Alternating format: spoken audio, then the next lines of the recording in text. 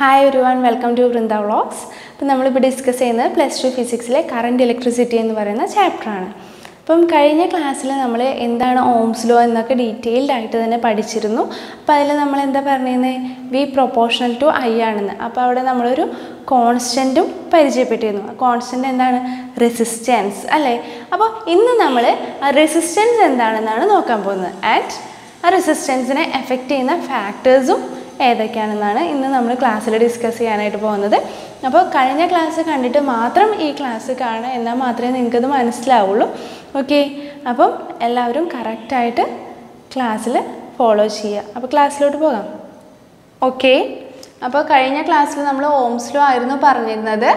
അപ്പോൾ ഈ ചാപ്റ്ററിൽ നമ്മൾ ഡിസ്കസ് ചെയ്യാൻ പോകുന്നത് റെസിസ്റ്റൻസ് എന്താണെന്നും ഫാക്ടേഴ്സ് എഫക്റ്റിംഗ് റെസിസ്റ്റൻസ് ഒക്കെയാണ്. ഓക്കേ, അപ്പം കഴിഞ്ഞ ക്ലാസ്സിൽ നമ്മൾ ഓംസ് ലോ ആണ് പറഞ്ഞു നിർത്തിയത്. നമ്മൾ പറഞ്ഞു അപ്പോൾ എന്തായിരുന്നു ഓംസ് ലോ?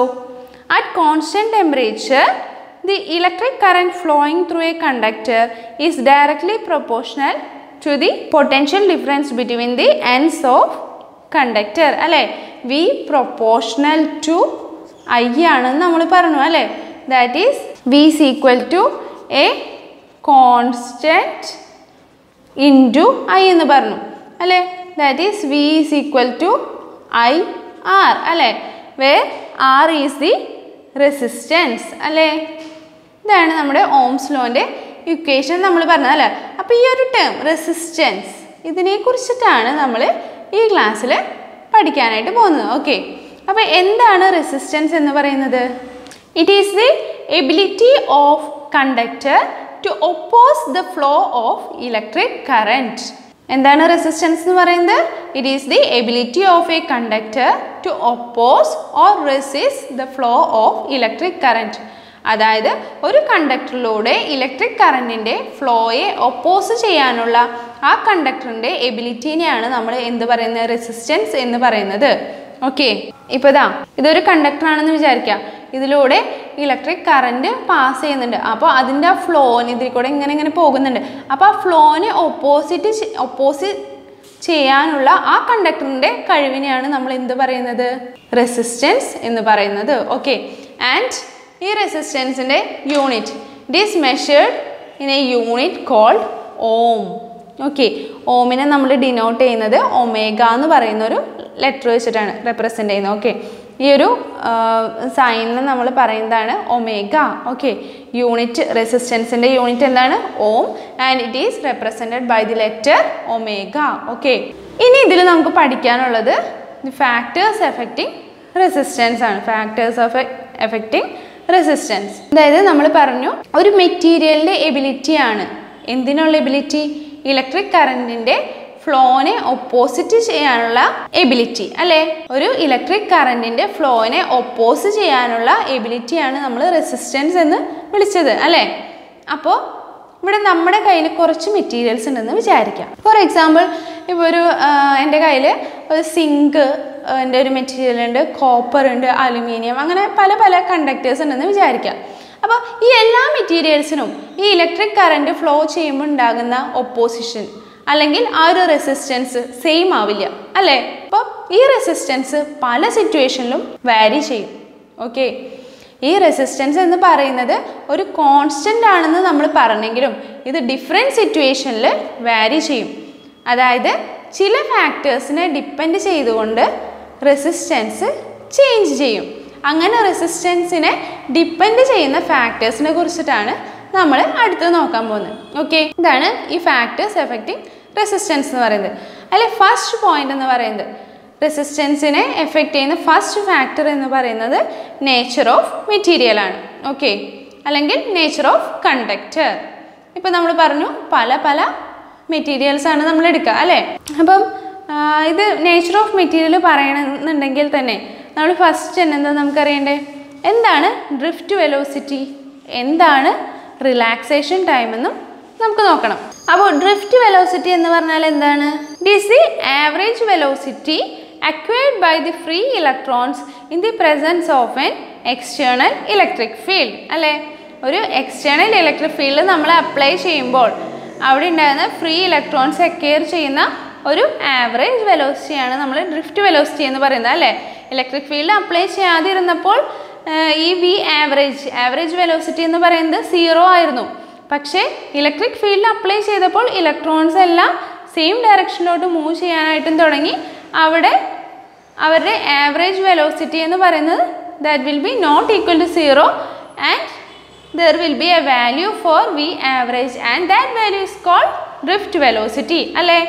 അതുപോലെ തന്നെ അതിൻ്റെ കൂടെ തന്നെ നമ്മൾ പഠിച്ചൊരു കാര്യമാണ് റിലാക്സേഷൻ ടൈം അല്ലേ. റിലാക്സേഷൻ ടൈം എന്ന് പറഞ്ഞിട്ടുണ്ടെങ്കിൽ എന്താണ്? It is the average time interval between 2 successive collisions അല്ലേ. ഇപ്പോൾ ഇവിടെ ഞാൻ ഒരു സോഡിയം മെറ്റൽ കൺസിഡർ ചെയ്താൽ അതിൻ്റെ ഇലക്ട്രോണിക് കോൺഫിഗറേഷൻ എന്താണ്? 2H1 അല്ലേ. അപ്പോൾ അവിടെ അതിൻ്റെ ഔട്ടർ മോസ്റ്റിൽ ഉള്ള ഒരു ഇലക്ട്രോൺ ഫ്രീ ആയിട്ട് കിടക്കുന്നുണ്ട്. അപ്പോൾ ഓരോ സോഡിയം ആറ്റത്തിലും ഒരു ഫ്രീ ഇലക്ട്രോൺ കിടക്കുന്നുണ്ട്. അപ്പോൾ പിന്നെ ബാക്കിയുള്ളത് എന്താണ്? ഒരു സോഡിയം അയോൺ ആണ് അല്ലേ. അപ്പോൾ ഒരു സോഡിയം മെറ്റലിലുള്ളത് എങ്ങനെയാണ്? ഒരു സോഡിയം മെറ്റൽ എടുക്കുമ്പോൾ എങ്ങനെയായിരിക്കും അതിൽ നമുക്ക് കാണാം? സോഡിയം അയോൺസും ഉണ്ടാവും, ഒപ്പം ഫ്രീ ഇലക്ട്രോൺസും ഉണ്ടായിരിക്കും അല്ലേ.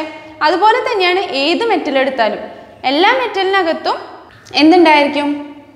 അയോൺസും ഉണ്ടാവും, ഒപ്പം ഔട്ടർ മോസ്റ്റ് ഷെല്ലിലെ ഫ്രീ ഇലക്ട്രോൺസും ഉണ്ടായിരിക്കും. ഓക്കെ, അപ്പോൾ ഈ ഫ്രീ ഇലക്ട്രോൺസ് ആണ് മൂവ് ചെയ്യുന്നത്. ഈ ഇലക്ട്രോൺസ് മൂവ് ചെയ്യുമ്പോൾ ഈ ഇലക്ട്രോൺസും അതിലുള്ള അയോൺസും തമ്മിൽ കൊളൈഡ് ചെയ്യുന്നു. ആ കൊളീഷനാണ് നമ്മൾ റിലാക്സേഷൻ ടൈം എന്ന് പറഞ്ഞത് അല്ലേ. ആ കൊളീഷൻ്റെ ഇടയിലുള്ള ടൈം അല്ലേ, അതിനെയാണ് നമ്മൾ റിലാക്സേഷൻ ടൈം എന്ന് പറഞ്ഞത്. അപ്പോൾ നമ്മൾ പറഞ്ഞു വന്നത് ഇതാണ്, മെറ്റലിൽ ഫ്രീ ഇലക്ട്രോൺസ് ട്രാവൽ ചെയ്യുന്ന സമയത്ത് അതിനകത്ത് അയോൺസ് ആയിട്ട് കൊളീഷൻ നടക്കും. ഈ കൊളീഷനാണ് റെസിസ്റ്റൻസിന് കാരണമാകുന്നത്. ഓക്കെ, ഈ കൊളീഷനാണ് എന്ത് നടക്കുന്നത്? ഈ റെസിസ്റ്റൻസിന് കാരണമാകുന്നത്. അപ്പോൾ ഇപ്പോൾ ഒരു സോഡിയം മെറ്റലിൽ ആറ്റംസിനെ അറേഞ്ച് ചെയ്തതുപോലെ ആവില്ല സിങ്കിൽ, അതുപോലെ ആവില്ല അലുമിനിയത്തിൽ ആറ്റംസിനെ അറേഞ്ച് ചെയ്തിരിക്കുന്നത്. അപ്പോൾ ഓരോ മെറ്റലിലും അല്ലെങ്കിൽ ഓരോ മെറ്റീരിയലിലും ആറ്റംസിനെ അറേഞ്ച് ചെയ്തിരിക്കുന്നത് ഡിഫറെൻ്റ് ആയിട്ടാണ്. ഓക്കെ, അപ്പോൾ ഓരോ സിറ്റുവേഷനിലും ഉണ്ടാകുന്ന കൊളീഷൻസ് ഡിഫറെൻ്റ് ആയിരിക്കും. ദാറ്റ് ഈസ് സോഡിയത്തിൻ്റെ റെസിസ്റ്റൻസ് ആവില്ല അലുമിനിയത്തിന്. അതായത് ഇപ്പോൾ സോഡിയത്തിൻ്റെ റെസിസ്റ്റൻസ് ആവില്ല അലുമിനിയത്തിന്, അതുപോലെ തന്നെ ഇതിൻ്റെ രണ്ടിനും റെസിസ്റ്റൻസ് ആവില്ല സിങ്കിന്. അങ്ങനെ ഓരോ മെറ്റീരിയലിനനുസരിച്ചും ഈ റെസിസ്റ്റൻസ് ചേഞ്ച് ചെയ്യാം. അതുകൊണ്ടാണ് നമ്മൾ പറഞ്ഞത് it depends on nature of material. Okay, and next factor affecting resistance is length of the conductor. Length എങ്ങനെയായിരിക്കും ഡിപ്പെൻഡ് ചെയ്യുന്നത്? As the length increases, resistance also increases. അപ്പോൾ അതെങ്ങനെയായിരിക്കും? Resistance is directly proportional to length. Okay, resistance is directly proportional to length of the conductor. Okay, അപ്പോൾ R increase ചെയ്യുകയാണെങ്കിൽ എല്ലും increase ചെയ്യും. Okay, resistance increase ചെയ്യുകയാണെങ്കിൽ ലെങ്ത്തും increase ചെയ്യും. Length decrease ചെയ്യുകയാണെങ്കിൽ എന്ത് ചെയ്യും? റെസിസ്റ്റൻസും ഡിക്രീസ് ചെയ്യും. അപ്പോൾ ലെങ്ത്ത് ഒരു ഫാക്ടറാണ്. ലെങ്ത്ത് ഇൻക്രീസ് ചെയ്യുകയാണെങ്കിൽ റെസിസ്റ്റൻസും ഇൻക്രീസ് ചെയ്യും, ലെങ്ത്ത് ഡിക്രീസ് ചെയ്യുകയാണെങ്കിൽ റെസിസ്റ്റൻസും ഡിക്രീസ് ചെയ്യും. ഓക്കെ, നെക്സ്റ്റ് ഫാക്ടറാണ് ഏരിയ ഓഫ് ക്രോസ് സെക്ഷൻ എന്ന് പറയുന്നത്. ഏരിയ ഓഫ് ക്രോസ് സെക്ഷൻ എങ്ങനെയാണ് ഇതിനെ എഫക്റ്റ് ചെയ്യുന്നത്? R is inversely proportional to area of cross section. അതായത് ഏരിയ കൂടുകയാണെങ്കിൽ റെസിസ്റ്റൻസ് കുറയും, ആൻഡ് ഏരിയ കുറവാണെങ്കിൽ റെസിസ്റ്റൻസ് കൂടുതലായിരിക്കും. ഓക്കെ, അത് തമ്മിൽ ഇൻവേഴ്സ്ലി പ്രൊപ്പോർഷണൽ ആണ്. And last factor of course temperature. Okay, അത് ടെമ്പറേച്ചറിൻ്റെ കാര്യം നമ്മൾ അധികം ഡീറ്റെയിൽ ആയിട്ട് ഇപ്പോൾ പറയുന്നില്ല, അത് നമുക്ക് പിന്നീട് പഠിക്കാനായിട്ടുണ്ട്. അപ്പോൾ 4 ഫാക്ടേഴ്സാണ് റെസിസ്റ്റൻസിനെ എഫക്റ്റ് ചെയ്യുന്നത്. ഏതൊക്കെയാണ്? Nature of material, length of conductor, area of cross section and temperature. Clear?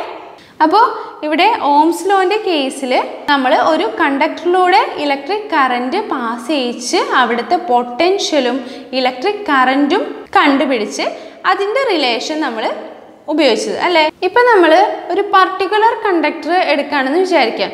For example, ഇപ്പോൾ ഞാനൊരു കോപ്പർ വയർ എടുക്കണം. അപ്പോൾ കോപ്പർ വയറിൽ അതിൻ്റെ നേച്ചർ ഓഫ് മെറ്റീരിയൽ എല്ലാം സെയിം ആണ് അല്ലേ. അതിൻ്റെ ലെങ്ത്ത്, ഏരിയ, ആ ഫാക്ടേഴ്സ് ഒന്നും തന്നെ അവിടെ മാറുന്നില്ല, എല്ലാം ഓൾമോസ്റ്റ് സെയിം ആണ് അല്ലേ. കോപ്പറിൻ്റെ കാര്യത്തിൽ കോപ്പറിൻ്റെ എല്ലാതും ഏകദേശം സെയിം ആയിരിക്കും. അപ്പോൾ നമ്മൾ V = IR അല്ലേ. V is equal to IR, where R is a constant എന്ന് പറയണമെങ്കിൽ അവിടെ ടെമ്പറേച്ചർ കൂടി മാറാണ്ട് നിൽക്കണം. അതുകൊണ്ട് നമ്മൾ ഓംസ് ലോൻ്റെ ഡെഫിനിഷൻ എങ്ങനെയാണ് എഴുതുന്നത്? അറ്റ് കോൺസ്റ്റൻറ്റ് ടെമ്പറേച്ചർ എന്ന് കൂട്ടി പറയുന്നത് അതുകൊണ്ടാണ്. ഓക്കെ, മനസ്സിലായോ? എന്നുവെച്ചാൽ ഇപ്പം നമ്മൾ ഇതെല്ലാം ഫാക്ടേഴ്സ് ആയിട്ട് പറയുന്നുണ്ട്. പക്ഷേ ഇപ്പോൾ ഒരു സിംഗിൾ എന്തെങ്കിലും ഒരു മെറ്റീരിയൽ എടുക്കുകയാണെങ്കിൽ അതിൻ്റെ ഈ 3 പാർട്ട് എന്ന് പറയുന്നത് ഏകദേശം ഓൾമോസ്റ്റ് സെയിം ആയിരിക്കും. പക്ഷെ അവിടെ ടെമ്പറേച്ചർ മാത്രമാണ് നമുക്ക് ചേഞ്ച് വരാവുന്ന ഒരു കാര്യം.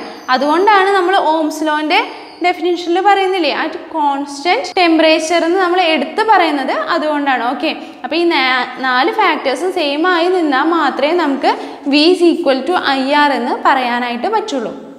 ക്ലിയർ? വെൽ, അപ്പോൾ നമ്മൾ ഇന്നത്തെ ക്ലാസ്സിൽ എന്താണ് റെസിസ്റ്റൻസ് എന്നും ഏതൊക്കെ ഫാക്ടേഴ്സാണ് റെസിസ്റ്റൻസിനെ എഫക്റ്റ് ചെയ്യുന്നതെന്നും നമ്മൾ ഡിസ്കസ് ചെയ്തു. അത് വെച്ചിട്ട് ഒന്നും കൂടി നമ്മൾ ഓംസ് ലോ ഡിഫൈൻ ചെയ്ത് പറഞ്ഞിരുന്നു അല്ലേ? അപ്പം ഈ ടോപ്പിക്സ് വളരെ ഇമ്പോർട്ടൻ്റ് ആയിട്ടുള്ളതാണ്. അപ്പോൾ എല്ലാവരും കറക്റ്റായിട്ട് എല്ലാ ഡൗട്ട്സും ക്ലിയർ ചെയ്ത് പഠിക്കുക. അപ്പം ഓക്കെ, നെക്സ്റ്റ് ക്ലാസ്സിൽ നമുക്ക് നെക്സ്റ്റ് ഒരു ടോപ്പിക്കായിട്ട് കാണാം. Thank you.